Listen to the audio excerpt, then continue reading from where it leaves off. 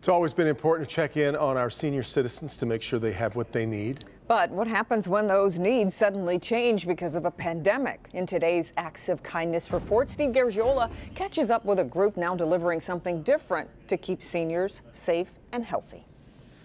The Area Agency on Aging sounds very official, but if you break it down to its simplest idea, it's a group of good people taking care of the most vulnerable people in our community.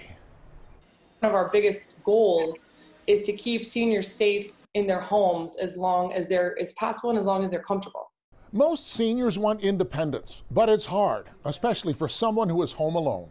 I would say that the trend is that, that older adults want to remain in their homes and independent as long as they can. That's one of the things that I think this pandemic has really shown us is that, the nursing homes are very vulnerable.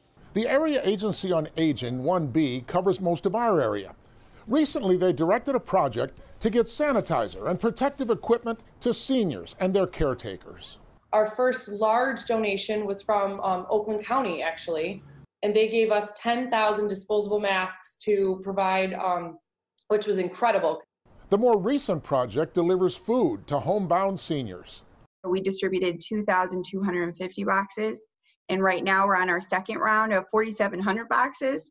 And this is not a box lunch we're talking about. So each box is 26 pounds and it holds 22 to 23 meals within it. Essential food to keep seniors safe and well fed in their home so they don't have to go to the grocery store and pick up those items. All of the food and supplies are a result of donations. And I will tell you, Steve, that the Metro Detroit community in particular is so open-hearted and generous in times of crisis. It's just been a very humbling and beautiful thing to watch.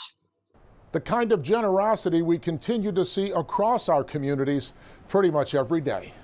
I'm Steve Garagiola, Local 4.